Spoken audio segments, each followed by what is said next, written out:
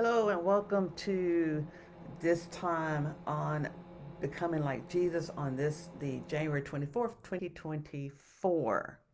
How about that? 24 days into the new year. Wow. This month we've been talking about becoming like Jesus and looking at different characteristics of him that we need to incorporate into our own lives. And I wanted to do this one at the beginning of the year to get us set for the rest of the year. So today we're going to talk about gentleness at this time. I'm sure some of you are on social media because that's how you're looking at me now.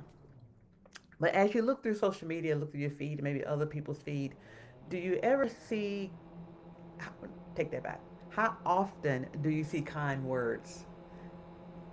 On average, I don't, especially if I have people that I know that are controversial, that want to talk about things that gets underneath other people's skin. But I think if we do things in a gentle way, we'll get a lot further. So far in these times together, we've talked about compassion, humility, kindness, and today, gentleness.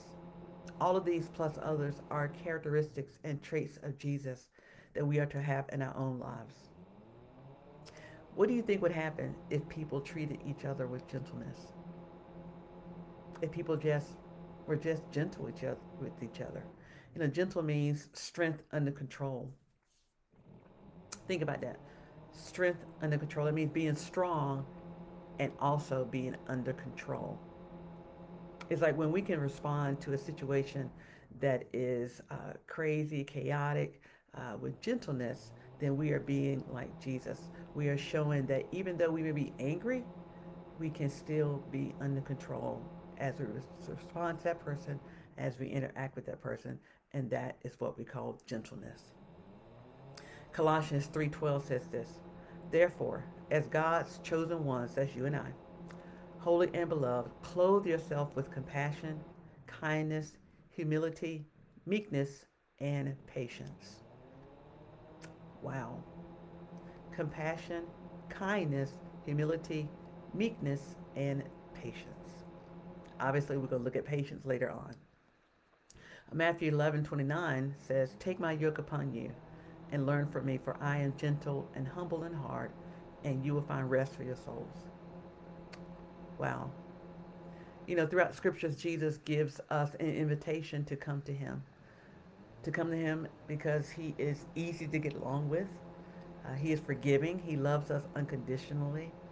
And when we do that, we can begin to spend time with Jesus through prayer, through scriptures, and learn more about who he is so that as we grow, or even as we interact with people, we can be gentle with our words, we can be gentle with our actions.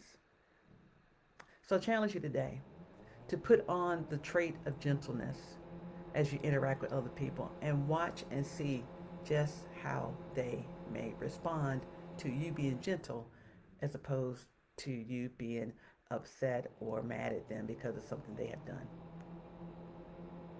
Hope you enjoyed this time of gentleness. I'll see you later to talk about patience.